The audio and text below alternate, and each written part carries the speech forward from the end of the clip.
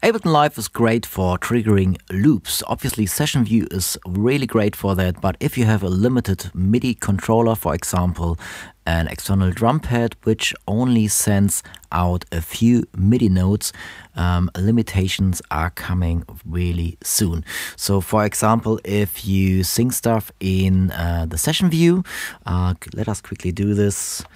You can just go into MIDI map mode and map those different loops to your drum pad or to an external MIDI controller.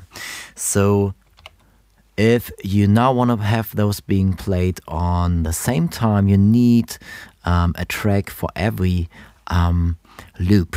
So you can actually do this a different way, especially with drum controllers who are limited.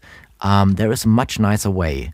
You can actually loop drums in a drum rack. So let us just set this up quickly for one loop. So we can drag and drop a loop in here, and Ableton Live will automatically create an simpler device here. And you need to set the simpler device to classic loop. You want to switch off the snap function, turn down the decay and turn down the release.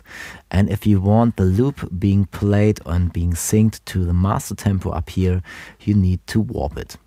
And if you do this with a drum controller now, you can hear what's happening.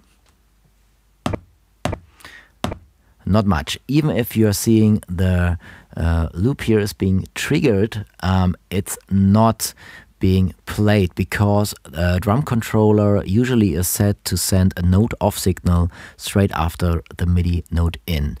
For that purpose, I created the Drumrack toggle loop device, which lets you actually do this. So this device is the same like a drum rack. You have the slider here where you can select the different 16 always 16 patches or 16 note ranges here. 16 notes, I mean, in pitch. So C1 to up to D sharp 2, which would be the same like here, C1 to D sharp 2.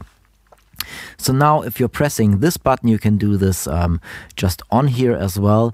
It will send a note on and then a note off when you click after it again. So let's quickly do this.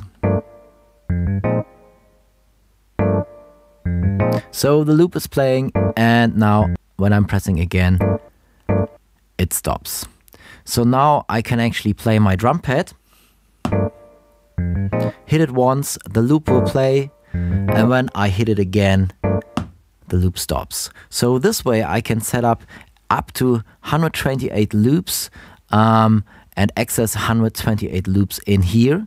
And especially if my drum controller is only limited in MIDI pitches or pitches, MIDI note pitches I can send in, I can just easily change the pitch in front of the drum rack here. So the notes I'm sending out or the notes, the fields I'm triggering here, gonna be more.